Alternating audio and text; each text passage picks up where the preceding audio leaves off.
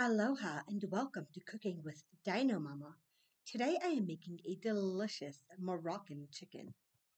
This episode is not sponsored by anyone, and anything I use or that you see is what is available in my home or local grocery. Let's start by preheating the oven to 375 degrees Fahrenheit. Chop up 1 to 2 large yellow onions into big chunks and set aside. I'm using thin sliced breast fillets because that's what I have. But you can use chicken with the skin still on, chicken with bones, or whatever sort of chicken you have. In fact, you can even use turkey and can probably try this with tofu. Whatever sort of protein you choose, start by defrosting it.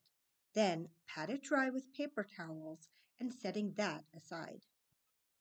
In a small bowl, mix together all the spices: 1 teaspoon of paprika, 1 teaspoon of sweet paprika, 2 teaspoons cumin, half a teaspoon ground ginger, half a teaspoon whole coriander seeds, half a teaspoon of turmeric, half a teaspoon ground nutmeg, ground black pepper to taste. I like more than less. Any other spices you want to add, and the zest of 1 lemon. Try not to drop your lemon in your spices. Definitely not what I meant to do. Mix all your spices together and fully coat your protein of choice with the spice mix, getting all the crevices, the nooks and crannies, so to speak, so it really absorbs all that flavor.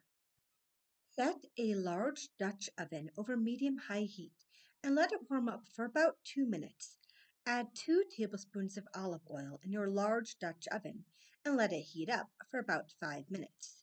Or a little trick I do is freeze oil with herbs. So I'm using olive oil cubes with parsley in them and will let those melt in the pan.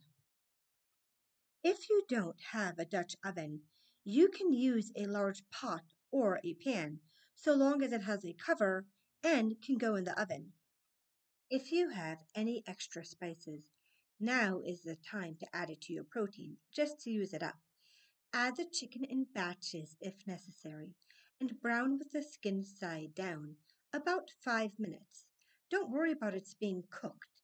It's about to go in the oven for 45 minutes. Set the chicken aside on a plate and repeat until all the chicken or protein has been browned. Pour 1 cup of vegetable or chicken stock into the Dutch oven and scrape the bottom to deglaze and make sure nothing is sticking. Cover with your chopped onions and scatter the olives if using on top. I used mixed olives and not too many because not everyone in my home likes them, but I found out later I should have added more because cooked with the rest of this recipe, my dinosaurs were left desiring more olives.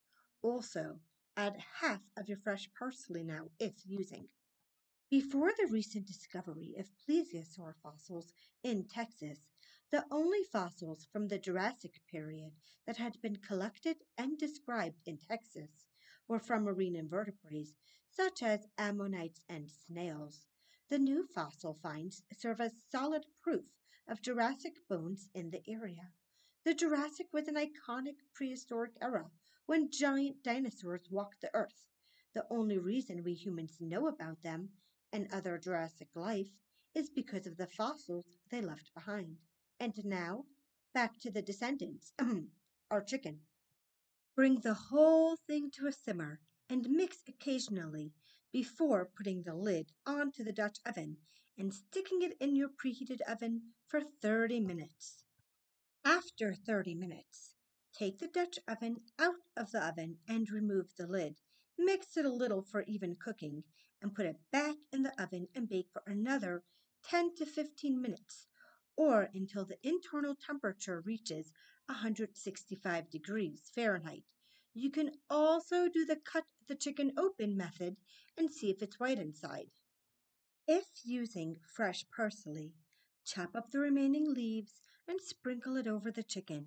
Serve with rice or couscous. This is a pretty simple, warm-colored, cold night dish.